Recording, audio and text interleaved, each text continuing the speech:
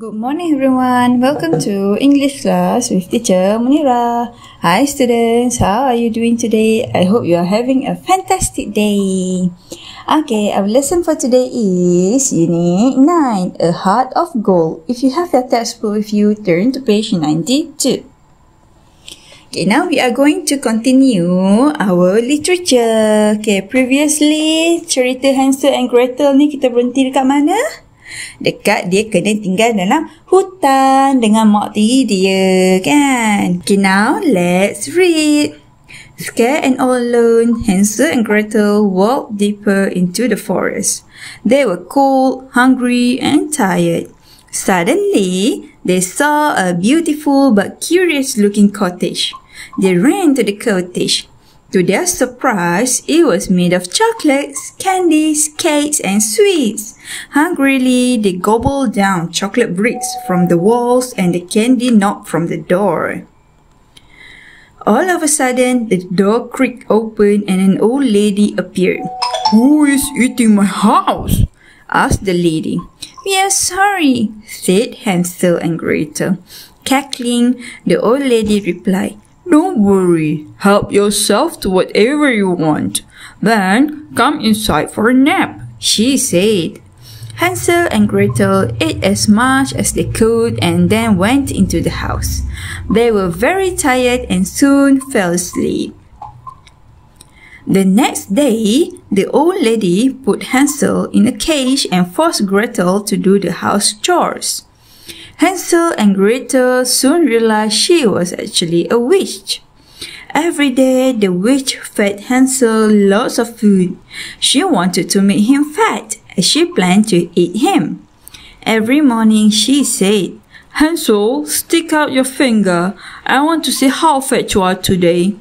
Hansel knew she had poor eyesight, so he would stick out a chicken bone instead. Why aren't you getting fat, Hansel? "Oh, I have to feed you more," said the witch. Finally, the day came when the witch would wait no longer. Okay, so this part of the story ialah apabila Hansel and Gretel jumpa dengan witch. Okay, what happened? Okay, on the first paragraph, dia jumpa rumah witch tu. It is made of chocolates and then candies, cake and sweets. Okay, since dua-dua orang ni dah memang dah lapar, dah kebulu dah. Sebab kena tinggal dalam hutan. So, apa lagi dah nampak makanan depan mata, dia pun makan lah. Okay, and then tiba-tiba pintu pun terbuka. Pintu terbuka tu, keluarlah nenek tua ni. Dia tanya, siapa yang makan? Lepas tu Hansel and Gretel ni pun minta maaf. Okay, and then dia pun, lepas tu nenek tua tu pun ajak dia masuk rumah lepas sudah makan.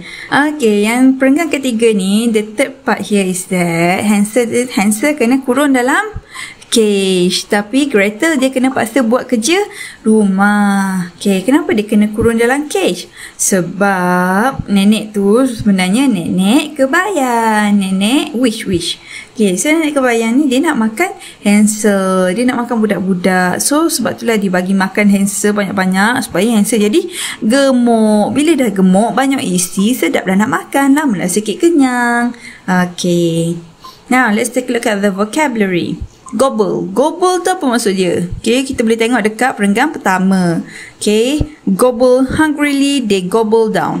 Gobble down tu apa? Melahap. Okay, makan dengan lapar sangat dah, melahap ya, pelahap. Okay, and then the second paragraph kita ada creak. Okay, creak tu apa? Bunyi pintu terbuka. The door creaked open. Bunyi pintu terbuka, bunyi creak. Itulah bunyi creak. Okay, and then second paragraph also kita ada cackling. Cackling ni apa dia? Gelak jahat. Kalau kita tengok cerita kartun, cerita superhero apa semua tu, mesti ada orang jahat tu dia gelak jahat gitulah. Macam jahat sangat. Gitulah. Macam gambar sebelah ni. Gitulah. Okay, now let's take a look at the homework. I want you to think.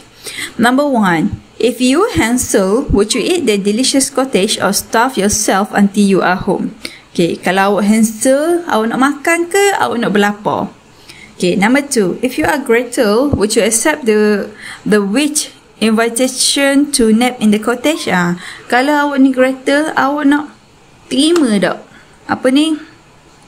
Jemputan nenek kebayang tu nak suruh tidur dalam rumah dia. Okay. Think. Okay. Okay. So, I think that's it from me. Thank you for your participation. Bye-bye.